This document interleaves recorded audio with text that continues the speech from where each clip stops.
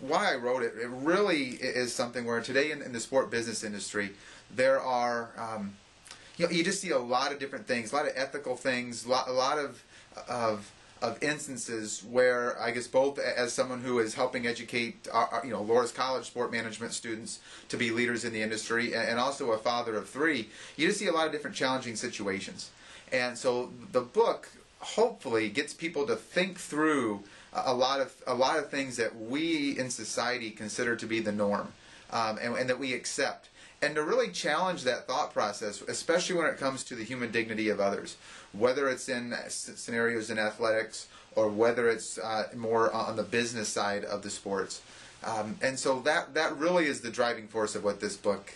is about. Developing Responsible Contributors really was written as a way to help educate persons,